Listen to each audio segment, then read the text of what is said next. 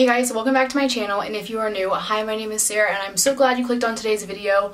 I am filming on my real big camera. I decided to film this video today like kind of out of nowhere, and I don't have my camera, it's at school. So I just wanted to get on here. This video might get interrupted, but right now I'm at home alone, so I felt that this was the best time. But today is January 30th, and so I don't know when this is going to be uploaded, but that's when I'm filming it. If you're wondering why I have a tank top on when it's like January, my mom's friend is visiting us and she asked my mom to keep the heat at like an ungodly number. I think it's at like 70 something.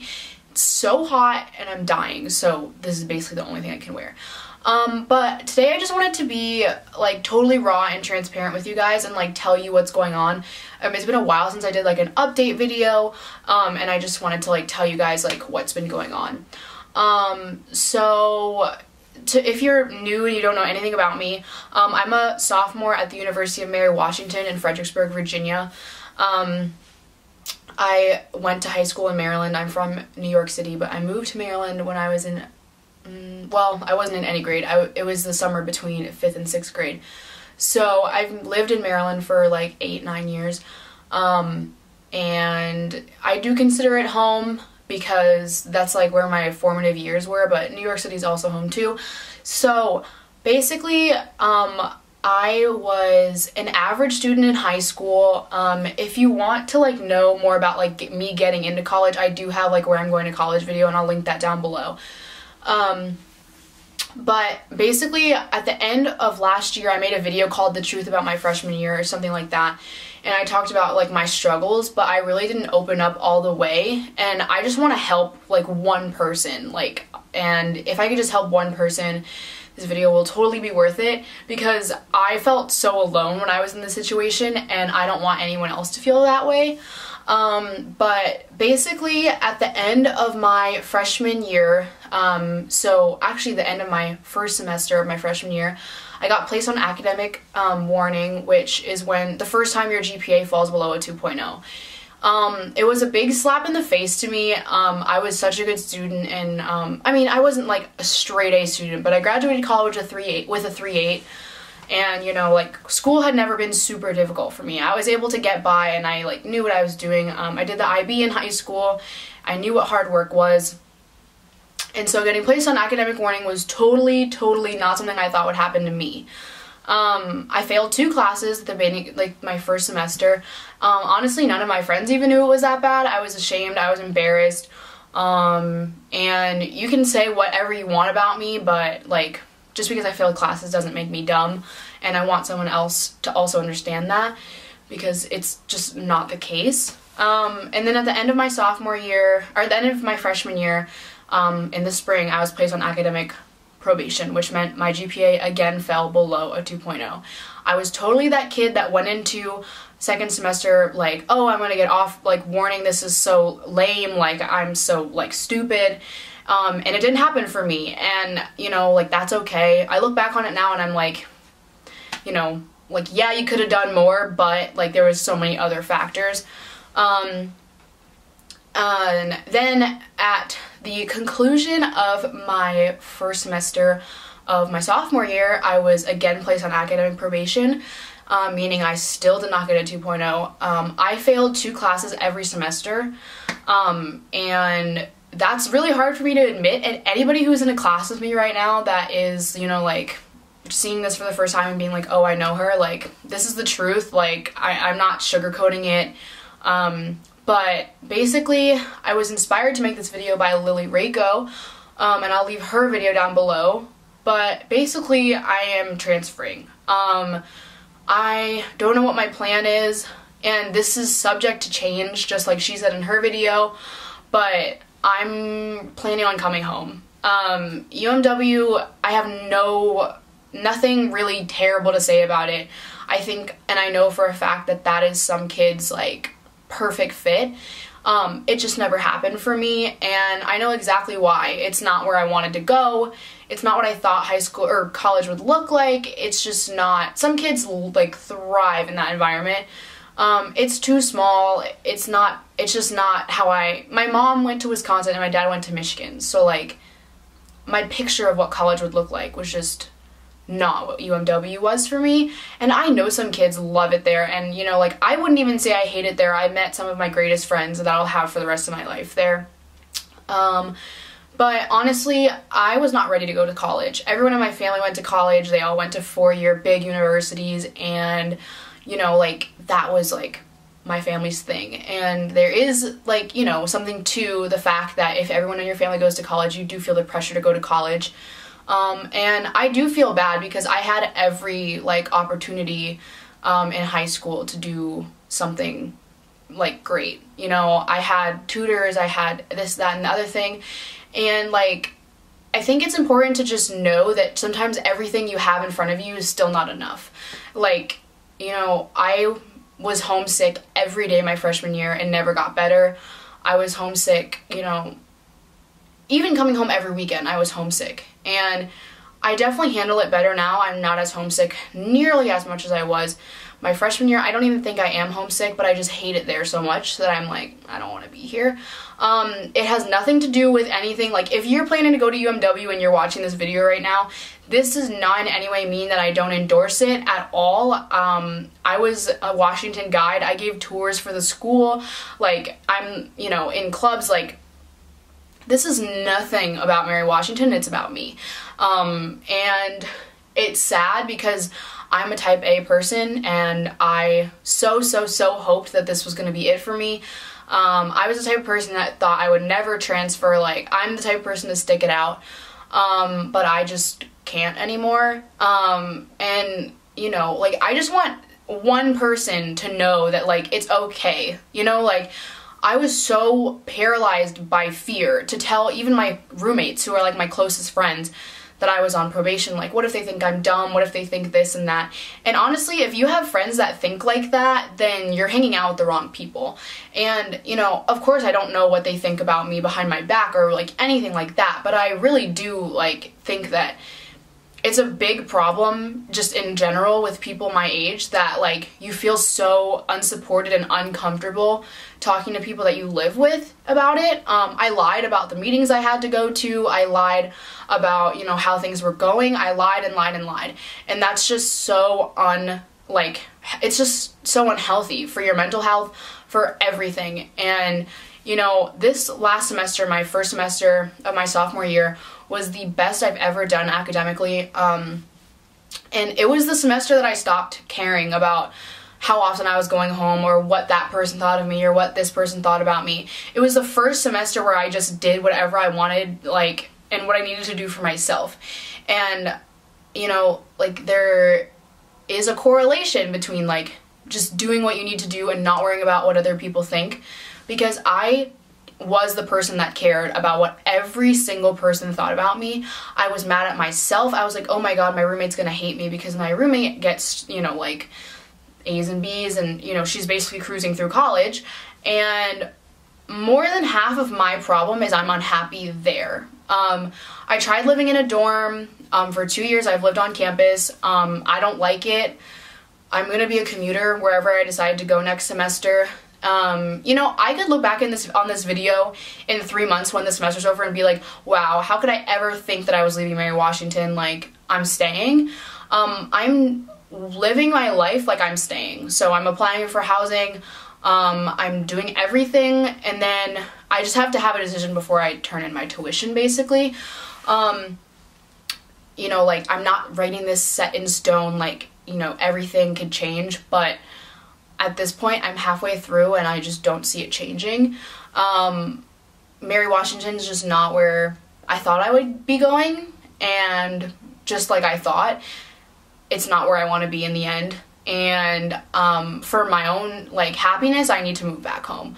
And I beat myself up because there are people in my life that I, like, scolded. I was like, how could you, like, come home every weekend like that? Like, you need to try this, that, and that. And, like, I just want someone to know, or literally everyone to just think about, like, how you would want to be treated in that situation, because I treated people very badly. Like, I'd be like, oh, you're not trying, like, you're not trying to get involved, like, this, that, and that. You don't know anybody's story, and, you know, I could not even be, like, I don't have any obligation to even put this on the internet, and now anyone I go to school with can see this video.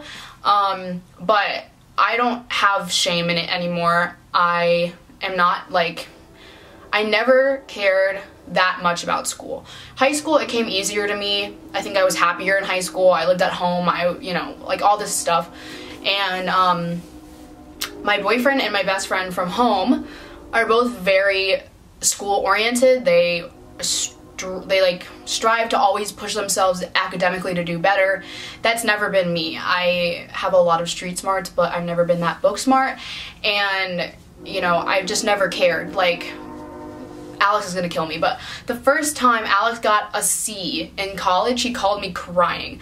That could never be me, because that just never defined me. Like, I'm always happy, I'm always positive. I don't really get down on myself that often, but I'm type A, and I had a plan in my head, and now I'm changing it, and I'm behind, and that's something that's very hard for people like me to accept. It's hard for me to accept the fact that I'm not going to be doing things on time, but there is no on time, and like, everybody finishes in their own time, and I just have to do what's best for me. And at this point, I just don't think that that's going to be at Mary Washington. I don't know where that's going to be. Like, I'm gonna transfer somewhere in state. I don't know if I'm taking time off. I don't know what's next for me, and that's hard, because if you talked to me in my Where I'm Going to College video, you will see a stark difference. I knew exactly what I wanted. I still do know what I want to do for a career. I want to be a kindergarten teacher. I've known that since I was very young, and that's not gonna change. But the route in which I get there is changing. And that's okay. And I have been in therapy since I was like 10. There's also a stigma attached to being in therapy, which I think is crazy. In New York, everyone had a therapist, and then when I came here and I had one, people were like, oh, like, what's wrong with you? Nothing has to be wrong with you for you to want to talk to somebody who's not in your life. It is nice to sit somewhere and talk to somebody, not judged, who's always on your side, who has no stake in what happens in your life. Like, you know, I'm so close with my mom and dad, but I can't tell them literally anything, because some of it has to do with them. Or, you know, my dad is he works in education. He's very strict about education. And I think, like, that environment has fostered, like, or created something in me where I can't always be open with them about you know, school, and that's okay. And I talked to a therapist. I've had the same one for like 4 years now. I've had like 3 throughout like different stages of my life, but you know, that's where I'm at right now. I think that social media, and especially YouTube, does put like a highlight reel. I mean, like, everything on my channel is like what I love. My friends, like going to Michigan games, going to the lake. I thrive at home, and like, I don't thrive at school. And, you know, like, that's okay. I tried to live on campus and it didn't work, but I can't say I never tried, because I did try. And I think that's important. And of course, I can probably, like, I'm telling myself this as I'm also telling you, because obviously I haven't processed every emotion.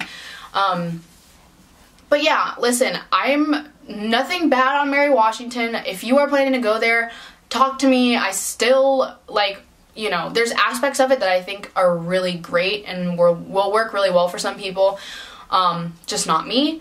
And please, like, don't judge me for anything I'm saying. Like, this is something that's, like, pretty raw, but I think it's gonna help people, because, you know, just to, like, reach out and talk to somebody.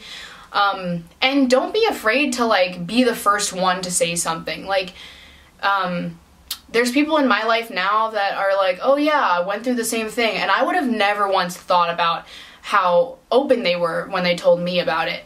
And, you know, like, there shouldn't be a stigma, and it is really hard when you judge yourself and you put yourself against other people.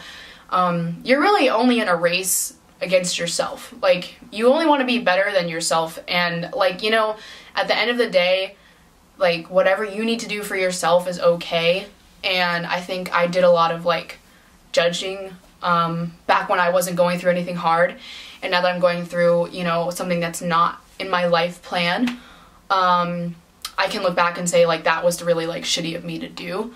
If you know me in person, you know I have a life plan. I've always been like that, and I've definitely had to let go of it and come up with alternate routes to my plan. But in no way am I, you know, throwing away what I had at UMW. No way am I saying I won't go back. I have no idea what's next for me, but it's just really looking like UMW is not in the cards for me. And honestly, if I were to go back, I probably would have picked a different school. That's no shade to UMW. That's no shade to the amazing people I've met there. It's just shade to myself because, you know, like, something that you think you want, when it doesn't go right, you think a lot about, like, what if I did this, what if I did that. But, like, if you do that to yourself, you get into a really negative mindset. And I do believe everything happened for a reason. And I talked to my mom about this a lot. Like, my mom's been through a lot in her life. My dad's been through a lot in life. And if you know anything about my story, you know that my parents had me pretty late in life. I'm adopted, and my mom was 49 when I was adopted. And yeah, she had to go through a lot, and a lot of things had to go wrong for a lot to go right. And I think that I just need to trust. I'm not really religious. I do have a religion, but I'm not religious. And I think I just need to trust that there is a plan and there is, like, light at the end of the tunnel, and, like, just let it go. But yeah, I think this video is kind of all over the place, but I just wanted to, like, let you guys know. I know I'm not really active on YouTube, and I try and try and try, and I'm like, oh, I have a schedule. I'm just trying to, like, get through, like, days at this point and trying to, like, do my best so I can set myself up for, like, a better outcome later on. So YouTube's not really on my top priority list, but if you guys have any videos you really want to see, I'd be happy to film them for you. I'm definitely around. For my own sanity, I gave myself classes only on Tuesdays and Thursdays this semester so I could have more freedom in doing what I wanted. That's mainly just for my mental health, because that was suffering when I had classes 5 days a week. And obviously that works for most people. And it worked for me in high school, but it does not work for me now. So if you guys have any questions about anything, like, please let me know. I'm gonna try to be more open about it. Don't leave any negative comments about anything I've said. Like, we're all going through something, and, like, you never know what someone else is going through, which is why I kind of wanted to shed light on this. But if there's one action I want you to take from this video, it's something that me and my friend Christy have been talking about, and that is to go, like, reach out to somebody. It doesn't have to be, like, it could be literally anybody, but someone you haven't talked to in a while, anybody. Reach out to them, because you never know what they're going through, and just a simple hi could mean so much to somebody. So I know I'm not normally the sappy type that's like, go out and take action, but I just want one, like, just pick one person in your life and reach out to them. It could be your dog, it could be literally anybody, but you are going to find so much more support, generally, not always, don't quote me on that, in finding someone who's going through the same thing as you. You're going to find so much support in that. And holding it all in and pretending everything's fine all the time really does get to you. And part of what really helped me this semester was telling my roommates exactly what was going on, because you can't fake it all the time. So I will talk to you guys in my next video. Again, if you have any questions, leave them down below, and I will see you guys in my next one. Bye!